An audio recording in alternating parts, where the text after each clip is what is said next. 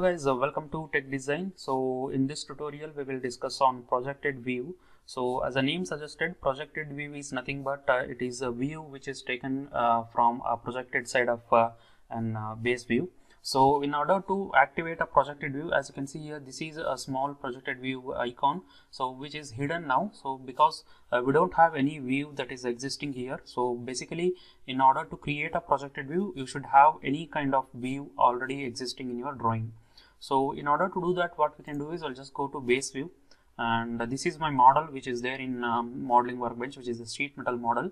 So what I will do is I'll just make it a 2:1 in order to make it a little bigger. So I'll just place the base view. So as soon as you create a base view, you can see the projected view window will open.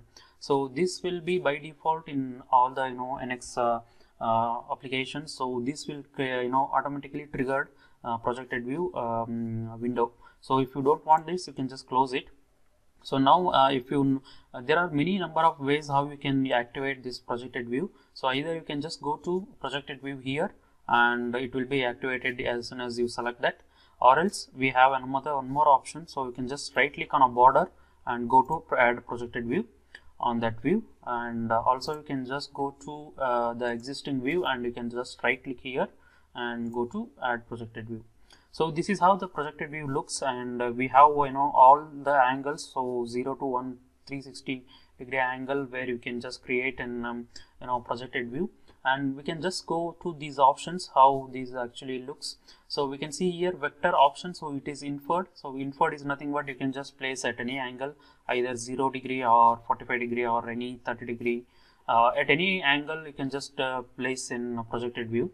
So this is what it does mean.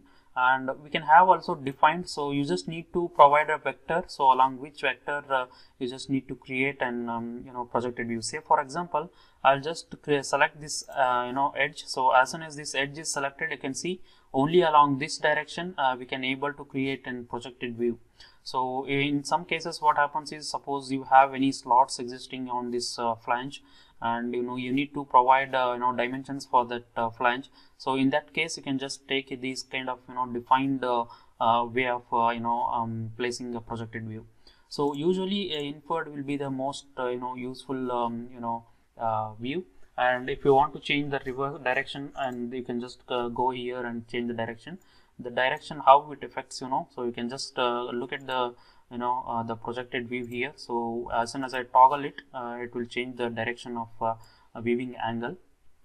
And also we can see here the method. So this is a placement method, how you want to place the projected view. So if it is a horizontal, only along horizontal view you can able to place.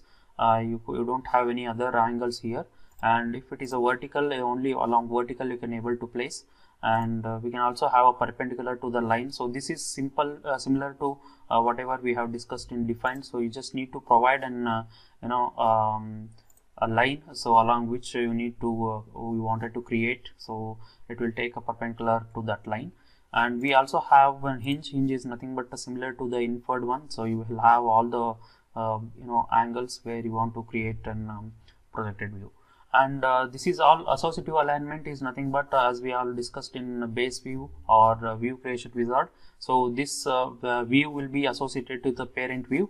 As soon as the parent view is moved, along with that the projected view also moves. So if you don't want that, you can just switch it off.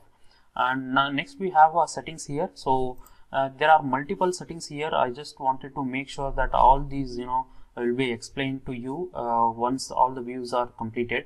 So these settings will remain same for all the views. Some of the additional settings will be there for different views, but by default all these options will be there. So we will take this in some other tutorial. So in this tutorial we will only discuss on projected view. And also we can see here non-sectioned items, so objects. Say for example you have an assembly of around 10 items and you don't want to show the sectioned view of any of the components. So you can just highlight those items over here. So in that case the sectioned view will not be shown for the selected items. So once you set everything is done, so you just need to click on left click on the mouse, so that view will be placed. So this is how it looks. As you can see here, this is the viewing angle. So along this view, along this direction, the view A will be viewed, and this is the way how it looks. So you can change anything whatever you want over here. So these settings and all these settings will be discussed later. So we will take one more session on how the settings works in drafting workbench. I hope you enjoyed the way we discussed on this projected view. So if you have any doubts and concerns, you can just comment in the below.